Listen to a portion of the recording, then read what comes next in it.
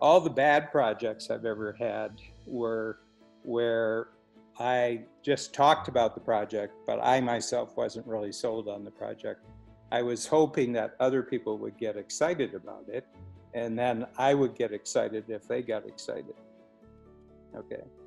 So anytime that I tried to sell something where I wasn't sold, the project always failed. So I said, okay, from now on, no projects. You don't even talk about a project unless you're totally sold on it. Okay. So I don't breathe a word. I don't talk about anything. I don't write anything down unless I'm completely sold. And we actually created a tool to do just this. It's called the impact filter, and it's the most amazing way to get a project started. And that is, you write down what the project is, you write down what the purpose of the project is, why it's so important, you write down what difference it'll make, you talk about the ideal outcome, and you're all clear about that. But I haven't said anything to anybody else yet. I'm just selling myself. And so when I get clear about what the project is, what the purpose is, what difference it'll make, and what it looks like successful, then I ask myself, is this an important enough project that I should involve other people's time? And then I say, okay, let's go back over this again.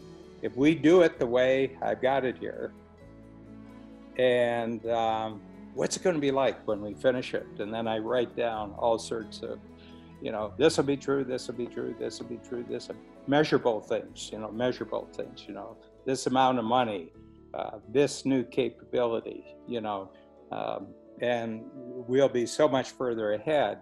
And now I'm getting really, really excited. And then I said, if we don't do this now, what's the worst result? We're just going to miss a huge opportunity. Okay, now I'm ready. I write it all up, and then I send it out to people. And then I told them, I said, unless you get my ideas in this form, in the form of an impact filter, don't pay any attention to something I just say. If you hear me talking about something, you don't have to pay any attention to it because I'm not sold on it. But if you get it in this form, I'm 100% sold. So it's 100% go. And I noticed when I started doing that, and it's about 7-8 years ago that I started doing that, I haven't had any unhappy projects since then. All my projects have been great. All my projects have been completed. Everybody's been excited about the projects. So take a look at where you're frustrated, things that are bogged down, things that have hit obstacles. And ask yourself where that happens, where you actually sold on the project before you tried to sell it to somebody else. And you'll find invariably you weren't really completely sure, but you were hoping that other people would be excited, and then they would sell you. If it's your project, you have to be 100% sold on it.